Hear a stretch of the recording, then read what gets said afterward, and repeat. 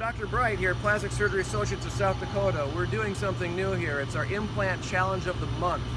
I have this high-profile silicone gel implant, 300 cc's, kind of a standard common implant that we use, brand new almost.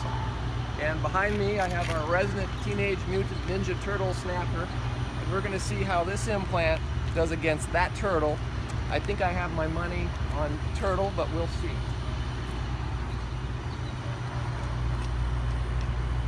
Take the stick out of the way.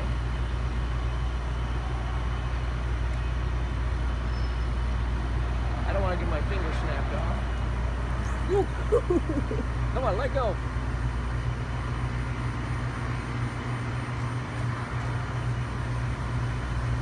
You must like it. It's not letting go. The implant's holding up pretty good though. Come on, buddy. Give it back to me. You see, this is a nice big turtle.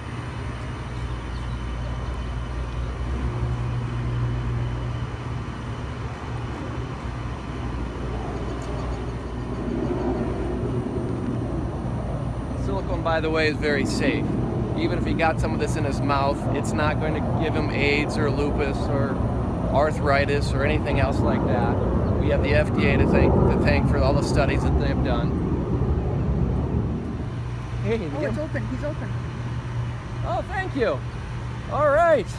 We've got a silicone implant. Look how tough this thing is. There's a little bit of spit on it. Don't worry, I'll wash my hands after this. Wow, I lost the bet. Silicone implant, high profile, Mentor, by the way. 1, snapping turtle 0.